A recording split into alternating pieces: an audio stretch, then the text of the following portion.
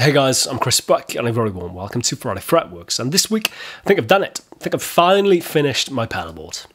Said no one ever.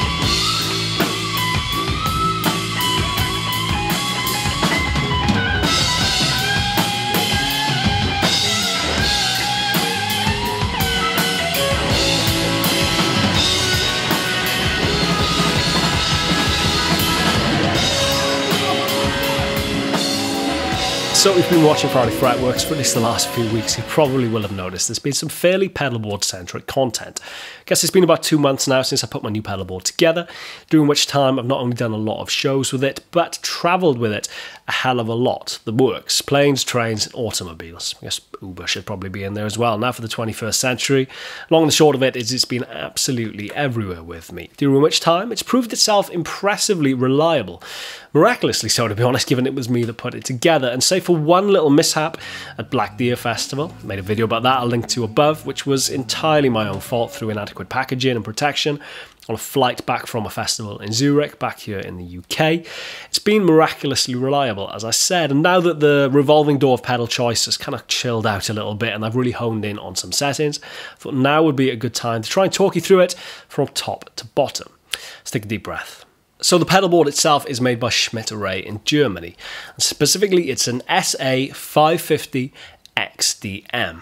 That's a bit of a mouthful, but you can essentially break that down to SA, of course reference Schmidt, 550 referencing its width in millimeters, and XDM here denoting extra deep man. Essentially means you have a bit of extra available depth to fit some more pedals. Now the previous Schmidt I'd been using was the SA450.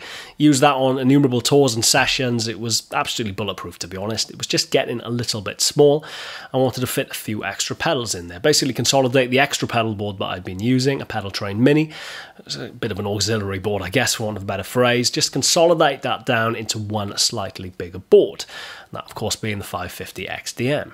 Now, in regard to signal chain, the first pedal that my guitar is going to see is my trusty Dunlop Slash SC95, I want to say, wah pedal. I've spoken about this pedal in the past. It's a brilliant sounding wah pedal, particularly throaty in that mid-range. A particularly distinctive feature, I guess, now as a consequence of tracks like Jump In. You can really hear it on that riff, both on the album and on any live performances. The one downside of this pedal, which again I've touched on in the past, is that there is a definite gain bump when you turn it on. Whether that's as a consequence of that very prominent mid-range, I'm not entirely sure, but I would be keen to investigate whether it's possible to get it modded in any way to try and chill that gain bump out. Whether that's possible or who would do that, in all honesty, is a bit of a mystery to me though. So if you have any suggestions, please let me know in the comments below.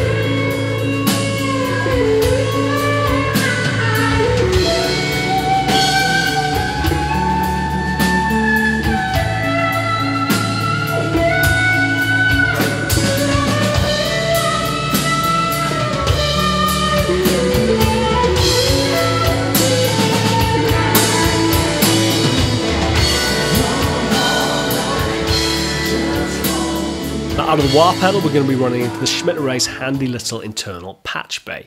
Now, to be honest, like much of the gear I'm using, I'm very much underutilizing this. You could configure it in any number of ways, whether it's effects loop or 4-cable method, whatever you wanted to do. But in my case, I'm using it as a very simple one in, one out. A few reasons for that, first among which is that I don't really need anything more than that.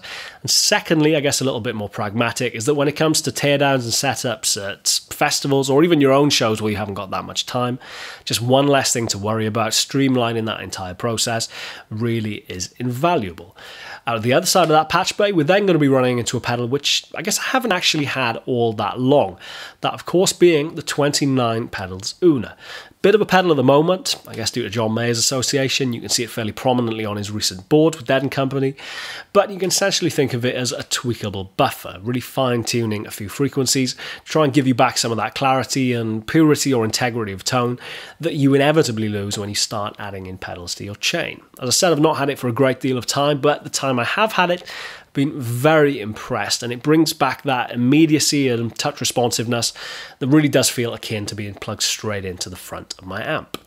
Crucially, this pedal also has a little effects loop built into it, which, if you see my pedalboard prior, the first pedal in the chain was the Mythos Golden Fleece. Of course, a very much vintage-inspired fuzz circuit that not only really wants to be first in the chain, but definitely doesn't want to be after any buffers, never mind a pedal whose sole purpose is to be a buffer. Thankfully, as I said, the 29 Pedals has a effects loop built into it, so the foot switch on the EUNA is essentially now acting as a foot switch for the Golden Fleece to bring that in and out of the circuit as and when I need it.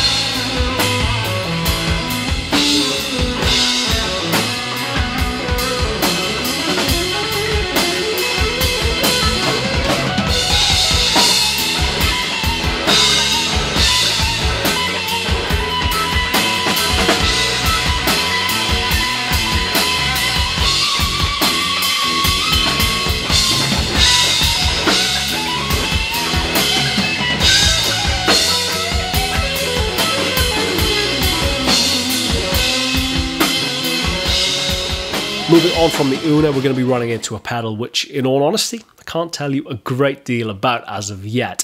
It's generated a lot of speculations and a lot of questions and emails and forum threads, actually, I saw the other day as well.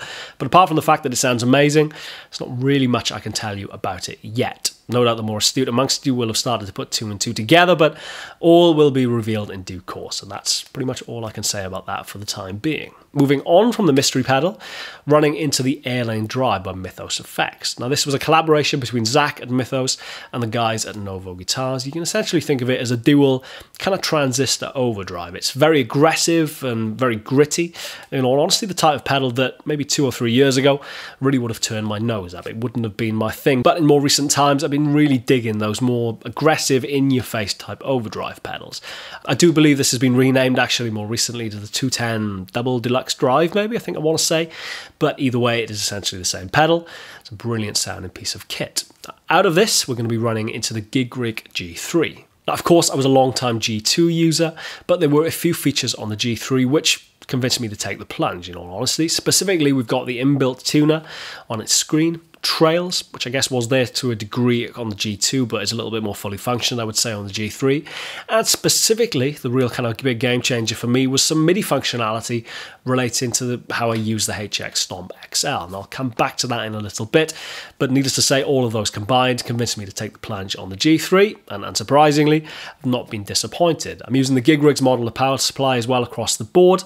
It's never let me down in any number of circumstances with ideal or less than ideal power.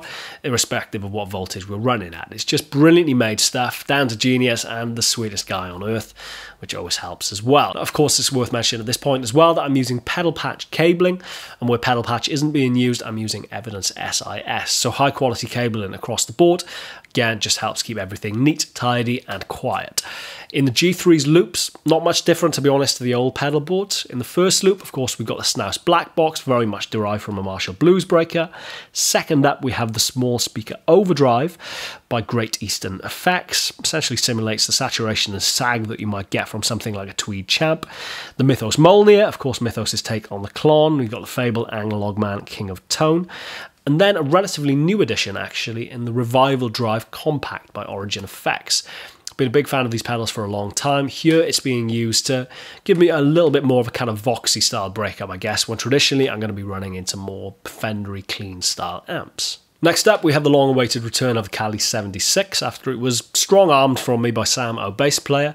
It's a brilliant sounding compressor pedal. Of course, we've got the ubiquitous EP booster handling solo duties. We've got the Moore Trelicopter handling that very choppy sound at the start of Tell Me How It Feels, at least in a live capacity. My trusty Catlin bred Echo Rec is still not being displaced. And then last but not least, we have the Guru's Echo Sex, which is there for that warm, almost weirdly lo-fi in a way, Echo Rec style delay, albeit one of those heads. You don't actually see many of these about, although I did see Steve Lukather using one on his pedalboard recently, which is kind of indication, I guess, of the fact that it is a very cool sounding delay pedal.